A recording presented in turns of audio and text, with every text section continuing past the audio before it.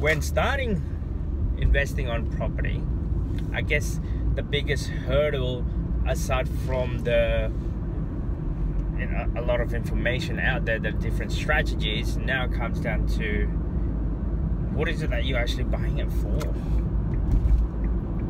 Like, are you buying it for a capital gain, a big lump sum later on, or are you looking at for a cash flow?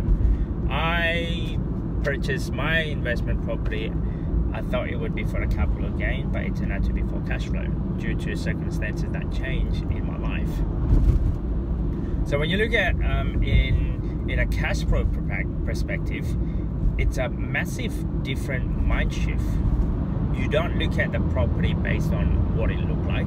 You don't look at the property based on the finishing touches, the tap fittings, the marble bench top, any of those. You look at the property based on numbers in terms of how much money is it going to provide me income-wise week in, week out. You don't look at locations, you don't look at most of those things. I don't really look at it. I look at it in terms of cash flow perspective side of it.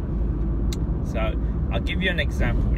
So one of the property that I have, my outgoing on that property, let's say $500. That is one, your mortgage repayment, your council rate, your water bill, what else is there?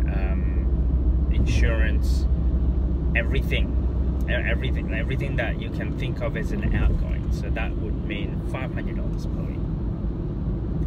And however, I can generate $700 per week income from that property.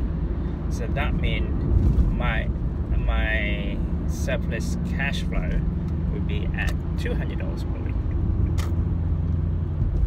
So in a sense, I don't look at the house based on the configuration, what it looked like. I look at it after all of the expenses, after all figuring out your outgoing, how much, after all you figuring out your deposit first of all to acquire the property, buying the property, how much is it gonna be costing? I guess after all the outgoing, how much is it gonna provide? Most people, I guess, a lot of advertising when I see on online, let's say they say, oh, rental income of X amount of dollars per week. Like, it's all irrelevant and depending on which the cash flow look like on the financing side of it. So if they say like this is great for investment, which is most of the advertising out there, great investment, tenants gonna willing to stay, rental income, let's say $300 per week, but it's all relevant. If it's $300 per week is the rental income, that's great, but your financing side, it works out to be that you have to pay to the bank $400 a week. That doesn't make sense. There's only so much you can squeeze on the tenant to jack up the price a little bit, maybe due to inflation, but that's about it. It's all irrelevant in terms of that. Like, if you're minus on one property $100 and you keep on minusing each property $100, there's only so much that the bank will lend you, coming from experience. That's one. And there's only so much that you can take if you're earning from like a wage, let's say. There's only so much that your paycheck can provide you in terms of, I guess, how much can you your service income, let's say. Like, let's say from your wage you're earning about $1,000 and your property is costing you $100, so that means $100 of your wage per week goes towards the property. There's only so much you can hold based on that mentality, or based on that format of investing. So that's why I don't understand when people buying a negatively gearing property where it's actually going to cost people money. I don't get that. Like, I thought the idea of investing on properties to create a lifestyle, to grab passive income, to grab surplus income. So for me, it doesn't make sense. Like, if you're buying, I mean, property is like the biggest purchase there is out there that I know of. But if that vehicle, if that I guess if that property is costing you money, there's only so much, there's only a short term, let's say, that you can hold it for before you decided this is not for me, I want to sell it. Because it keeps you working in a sense. I mean, don't get me wrong, some people love working, but I don't like working. I don't like the idea of me committed to like a full-time job, let's say. The idea of me obviously staying there for 40 hours a week, and for you to go on vacation you need to get an approval and you can't go home before a certain time. So that's not the lifestyle that I want to have.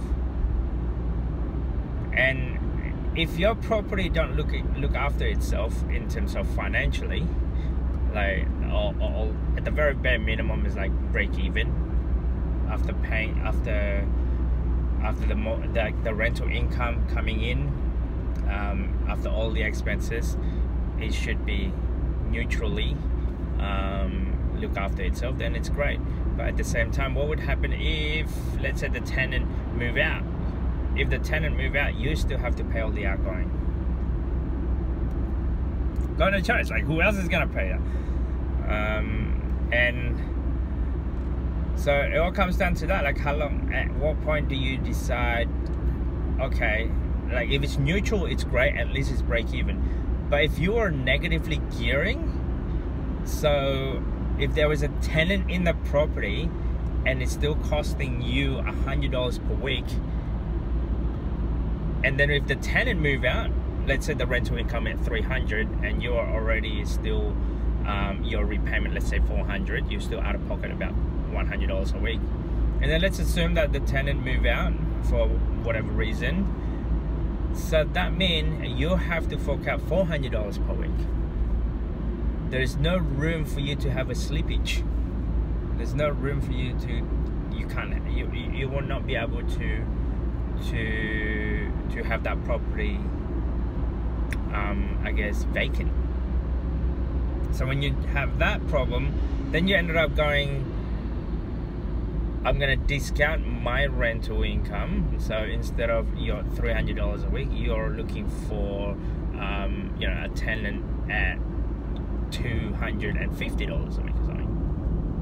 So when you discounted that, you think they sounded, oh, it's okay, it's only $50, but it accumulate over time.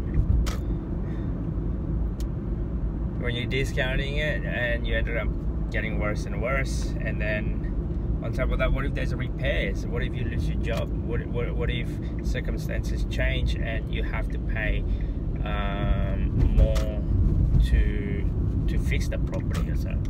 Because believe me, that's what happened to me. Like, the biggest nightmare that I had was that. One, don't have a tenant. Two, even if I have a tenant, I'm still losing money. Three, tenant move out, they ended up damaging the property. What else? After that, so yeah, there's a lot of scenarios that I went through my journey on investing, and sometimes it scares me that people out there still going through the norm of, oh yeah, buy negatively gearing property, oh yeah, buying off the plan,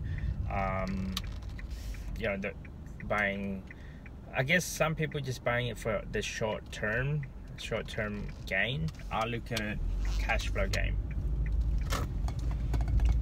a long-term gain, and making sure that all of the property is actually positively gearing, and all of the outgoing doesn't belong to me, belongs to my tenant, or if not the owner, whoever's actually is living in there in a sense. So yeah, I just looked at, in terms of property, I look at it in terms of the repayment. Am I gonna be minus on this transaction, or am I gonna be a plus? These days, I don't touch any property that is gonna be minus. That I know for sure after all the numbers is gonna be minus is not a good deal. So I always look at a property that is gonna give you a plus. If it's minimum alone, it's like plus $50 per week, minimum. If it's a minus for any reason, forget it, I wouldn't even touch the deal. So don't try to convince yourself when it's a minus is a good deal. Trust me, it's not. I'll see you guys later.